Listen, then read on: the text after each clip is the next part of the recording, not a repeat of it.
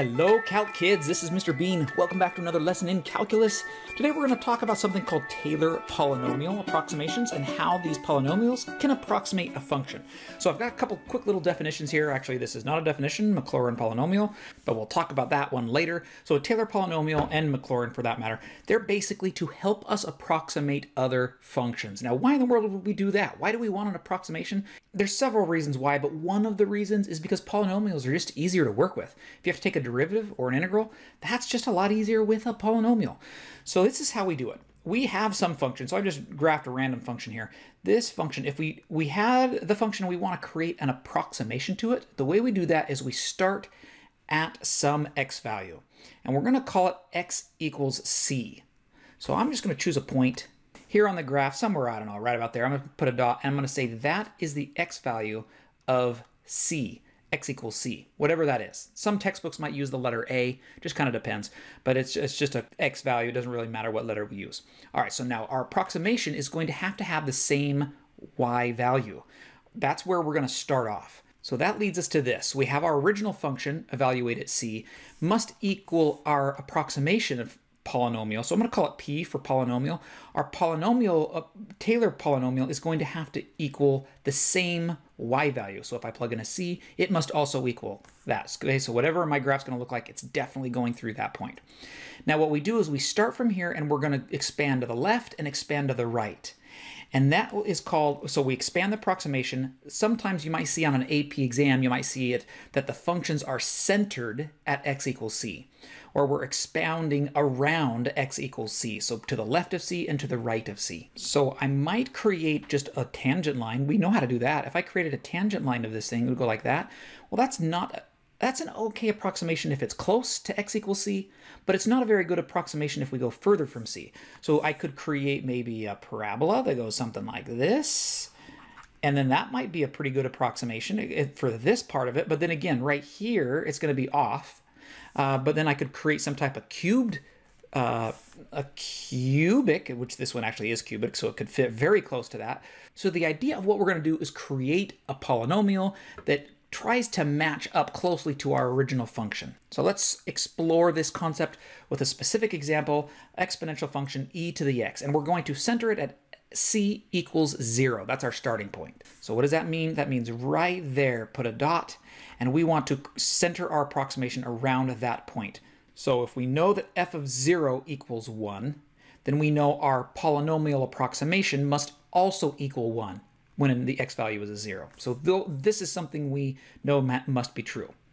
Now I want to also create a similar shape. What I mean by similar shape is, let's do the same slope. So whatever the slope is right there. So that way our polynomial will have the same slope instead of it being, a line like that goes off in a weird direction. That's not a good approximation. Let's get the same slope. Well, that's derivative stuff. So that just means we've got the first derivative of f must also equal the first derivative of p, evaluated at x equals c. That will make it so that we have the same slope. For this particular example, that means that 0, because we're centering it at 0, so f prime of 0 must equal p prime of 0. So now we've got this. What is this thing? Don't worry, it's a lot simpler than it looks like. This is just point slope form. See, I have y minus y1, so I know I figure out f of c, and then that's going to equal m times x minus x1. See, that's just point slope form. Real simple right there. And then we take this thing, I know I'm going to go a little bit quickly, so you may have to pause. We're going to take this thing and manipulate it and solve for p of x, and that gives us this. So we solve for p of x, and we can plug in the stuff we know. So f of c, f is actually f of 0, plug in the zeros to all the c's, and then we get what? We get 1. Where'd the f prime of 0 come from? Remember that f prime of x is also equal to e to the x. So again, we can plug in the 0 and get the 1. That's where that derivative comes from. And then it simplifies all the way down to this. P of x equals 1 plus x. So let's take a look at what the graph looks like on that. Original graph, and then there is my line. So it's just a tangent line. We've been doing that since way back in Unit 2, Unit 3, way at the beginning of the year. We've done these things. And again, this is a decent approximation if you're close to x equals 0. But the further away you get from x equals 0, if you move to the right or if you move to the left, the approximation is going to have a bigger error. We're not going to be very close for approximation. All right, so this is what is called a first order approximation. Yeah, no, not that first order. This first type of first order is just for a very small interval. And it's just going to be linear. Not a very good approximation, but that's what it's called, first order. So then if we want to make it a better approximation, we then will take the second derivative and make those agree. So I've got all this all written out for you, so you don't have to write it out. It's just kind of tedious. So we know that the y values must be the same, first derivatives must be the same, second derivatives must be the same, all at x equals c. In this example, it's all where c is a 0. So if we go through the same type of process, it basically ends up giving us this. The second order approximation is going to be that p of x equals 1 plus x plus 1/2 x squared. Don't stress too much about where this came from. I'm going to show you here in a second where I'm going to show you the formula and how we can come up with this. There's a lot of exploring you could do with Taylor polynomials, but this really is going to be pretty straightforward after I show you the formula. So now let me show you the graph though. So if I had that second order polynomial, where's my graph? Here we go. And so that green one would be this. So there's my parabola with a vertex right there. And you can see it's staying a lot closer. My green parabola is staying closer to the black original exponential function. So you can see there, it's a lot better of an approximation than the red one. So second order definitely is going to be better than the first order for approximations. And then we can keep going. Third order, fourth order with the third derivative, fourth derivative. And that would lead us to this. So this would be the pattern for this one that we're working on. 1 plus x plus 1/2 x squared plus 1 3 factorial. What? Yeah, I know. I'll talk about that in a second here. X cubed plus all the way to the nth factorial x to the n. So here is our formula for Taylor polynomials. Here we go. We're going to get this written down. So if you have a differentiable function, it's going to, a Taylor polynomial approximates f if we're centered about x equals c. And that's important. Centered about x equals c. Then you have all of this. The y value of the function is at an x value of c, so f of c. And then the first derivative, x minus c. Second derivative, x minus c quantity squared. Now look at this, 2 factorial. Now 2 factorial is also just 2. So technically you could just write 2 if you want. I put 2 factorial because I wanted it to stand out to you that that's the pattern. We're doing 2 factorial, 3 factorial. In fact, if you wanted, you could, it's not necessary, but you could even write 1 factorial right there. Right? That's a 1 factorial, but that's just kind of silly. Like that's just 1. And then so forth. So x minus c cubed, 3 factorial. And so it keeps going until you get to the nth order that you're doing. N is the order. So if I was doing the 7th order, I'd have to take the 7th derivative. I would here have the 7th power, x minus c to the 7th. And then I would have 7th factorial in the denominator. Common mistake, forgetting the factorial. So don't do that. That's what a lot of kids will do is they'll leave off that factorial part and just put 3, 4, 5 in the denominators. It's the factorial with it. And then another common mistake is forgetting this, the exponent there for the quantity. Don't forget x minus c quantity and then raise it to the power. Okay, now Maclaurin. So a Maclaurin polynomial is actually just a special type of Taylor polynomial. It's really simple. It just means it's a Taylor polynomial that's centered at x equals 0. So the example we did earlier, this was actually a, we started off working on a Maclaurin polynomial because it was centered at x equals 0. So if it's x equals 0, it's the same thing here. It's just all of these c's become zeros. And it simplifies down to this. So technically, do you have to memorize this one? No, you could just use this one because it's the same thing. It's just centered at x equals 0. What you have to know is if they say Maclaurin in the problem, if they use that word, then you know it is centered about x equals 0. So that's what you got to be able to focus on to learn from that. Okay, and again, 2 factorial is the same thing as 2. All right, let's put this to practice. So the first example, we're going to find the third degree Maclaurin polynomial for f of x equals e to the 2x. And again, because it says Maclaurin, that means I've got to center it about x equals 0. And then it's third degree. Now what I'm going to write here, and I do apologize, you may have to write a little bit small. I'm going to write the third degree Maclaurin polynomial. The third degree, third order, I should say. Actually, that's kind of interchangeable, isn't it? Sometimes it might say third degree. Yeah, I have seen that both. So third order, third degree, you might see it both. All right, so we're going to do the third order, and that means I'm going to write this out. Now, I would encourage you for this practice. You may not have to do it in the future, but for this practice, it'll really ingrain it in your mind if you would go ahead and write out the whole thing before you figure out what all these values are. So to write out f of 0 plus, now I'm going to do the first derivative of 0 times x. Plus the second derivative, evaluated at 0, times x to the second power, and then down here it'd be 2 factorial, but I don't have to write factorial, plus, and then I'm doing the third, 1, 2, 3, third derivative at 0, and then it's x to the third power all over 3 factorial. Now I would write this out for every problem you do, just kind of write it out really small because it will help you track everything that you're supposed to put into this problem, that you don't lose something. Okay, so now what do we got here? I'm gonna write out, this is where I make a quick little list. I know what f of x is. It's gonna equal e to the 2x. And now I'm gonna need f prime, f second prime, f third prime. So second derivative, third derivative, first derivative. So first derivative, 2e to the 2x. Second derivative, 4e to the 2x. And then the third derivative, 8e to the 2x. All right, I'm using chain rule here with the 2x. All right, so there's my first through third derivatives. And now the reason I made this list is so that then I can write out what these things are evaluated at 0. So this is what I'm trying to figure out, what all of these things are. That was the whole point of writing this out. So now I just kind of quickly here plug in the 0 to each of these x's, and you get 1, 2, 4, and 8, because e to the 0 is just 1, so it's just the coefficients. Okay, so now that I have all that, I can go ahead and start plugging in the things that I know. So now I am going to have that my third order polynomial is going to be f of 0 is 1, plus, and then this first derivative is 2, so 2x plus third derivative is 4, so I'm going to have a 4x squared over 2, plus third derivative is 8, 8x cubed over 3 factorial. So what I want to point out is this could be the answer if it was a free response problem. You'd be done. You could box this answer and you're finished. You will see in my solutions for the practice problems, I'm going to go ahead and simplify it, because if you're doing I'm going to go another step here. If you're doing a multiple choice problem, it's most likely going to be simplified. They wouldn't leave their answer like this. But again, if it's a free response, you don't have to simplify these coefficients. You could just, this 8, 3 factorial, you could leave it like that if you wanted for a free response problem. So if I simplify this, then I'll just get this plus, and remember 3 factorial, it means 3 times 2 times 1. So that's a 6. 8 6 is 4 thirds x cubed. So there is my approximation polynomial, called a Taylor polynomial, in this case a Maclaurin polynomial, because it's centered about x equals 0. Now what does this do for us?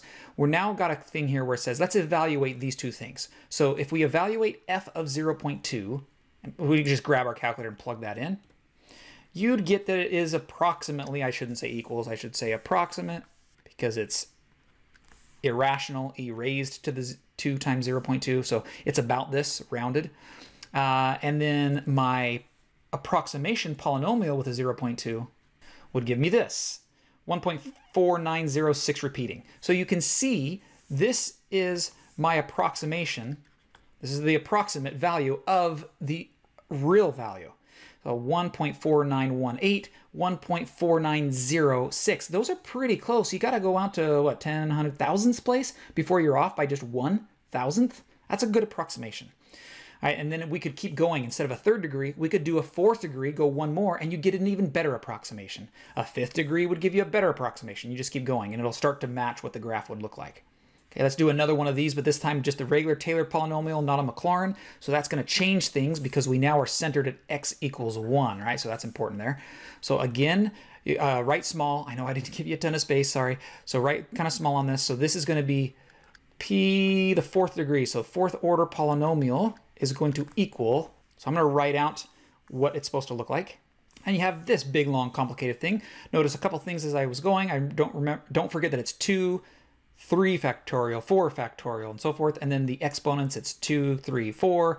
And then, instead of putting four derivative little hash marks, you can just say f4 of 1. That just means it's the fourth derivative. That'll save you some time putting a little bunch of tally marks that you'll get them mixed up. Okay, so now we need to make a list of all of these things, f of x, f prime of x, and so forth. So I'm going to have those appear here now.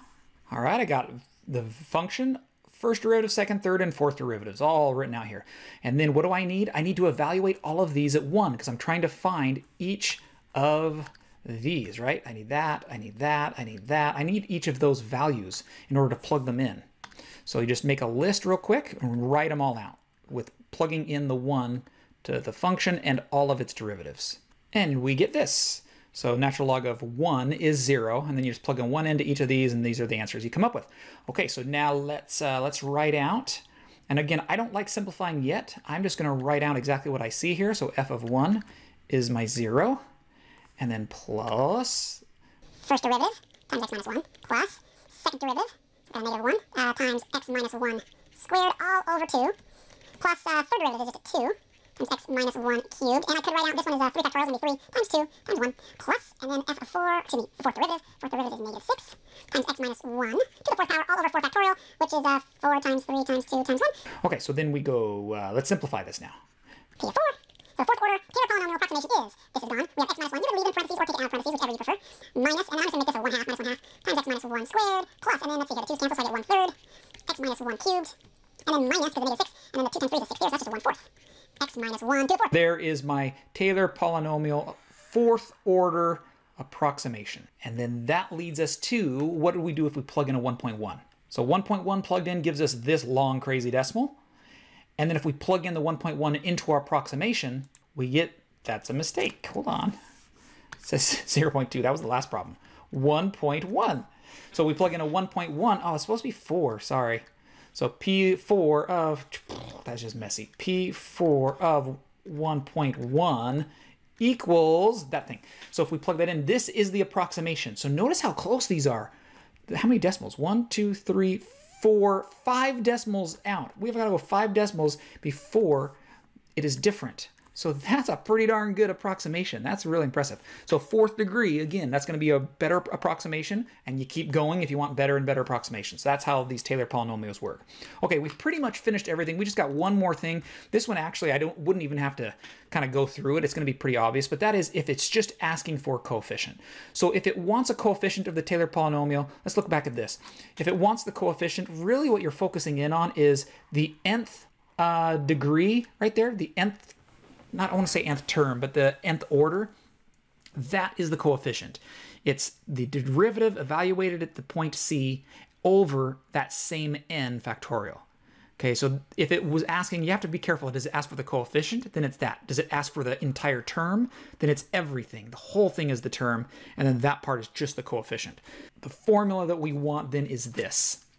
Where the n is the order. So it's f, and then this is derivative, what derivative we're taking, evaluated at c, and then it's n factorial. And then if we were talking about the entire term, remember, so if you were talking about the term, you'd also have to have an x minus c raised to the n. That's it, the whole term. But we're not, this is just for coefficient, so we're going to leave that part off. I just want to show that to you. So for this last example, what is the coefficient of this part of it? Okay, so we've got this third derivative, this, and we're looking for the fourth degree. So that's really simple. If I already have the third derivative, let's just take one more derivative. So fourth derivative of x is going to equal 3 halves. 8x plus 2 raised to the subtract 1 is 1 half. Multiplied by the derivative of the inside times 8. All right, so then let's evaluate this at, what are we evaluating it at? At x equals 2. So we're going to plug in the 2 there. That's going to be 3 halves times 8. Let's do that first. That's at 12. And then the raised to the 1 half just means square root. 8 times 2, 16 plus 2, 18. Okay, and then that's going to equal 12 times 9 times radical 2. That's 12 times 3, 36 radical 2. Okay, so 36 radical 2 is the fourth derivative. So now what I'm doing is I'm looking for the actual coefficient, which is this. And again, if you don't remember it, just go all the way back to this and just think about the whole thing. And you're just looking for that. You could write out the whole term and then just focus in on the coefficient itself. So I'm going to have 36 radical 2 over, and then this is over n factorial. What's the n? 4. 4 times 3 times 2 times 1. And this whole thing is going to end up simplifying down. I'm skipping some steps on my simplifying. 3 radical 2 over 2. You got a bunch of stuff to simplify. So that is the coefficient of this part of the term in the fourth degree Taylor polynomial. Okay, this is Mr. Bean signing off. Rock that master check, and I'll see you back in our next lesson.